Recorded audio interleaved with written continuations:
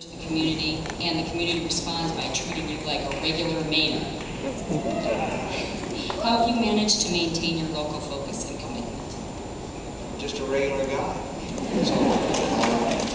You know, the thing is, people treat you, if they only see you on a stage at Radio City Music Hall, they treat you like you're a big deal.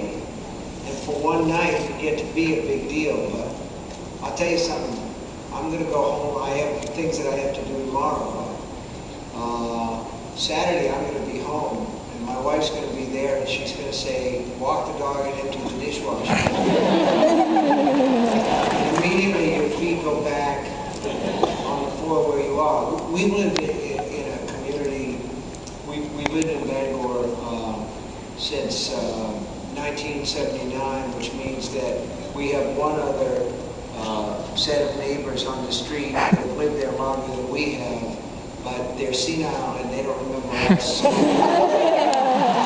don't know if it's a matter anymore, you see what I mean? So, and otherwise, it's been a complete turnover. So we have seniority without having seniority. So we've been around, people know us, they've gotten used to us, that you get past a point where, you know, they say familiarity breeds contempt, and before it breeds contempt, it just breeds neighborliness. And that's the nice thing about living in a small town, but, and that's where we live. We live in a neighborhood, we have an ice cream parlor around one corner, and a forest around the other corner, and a lighted farm.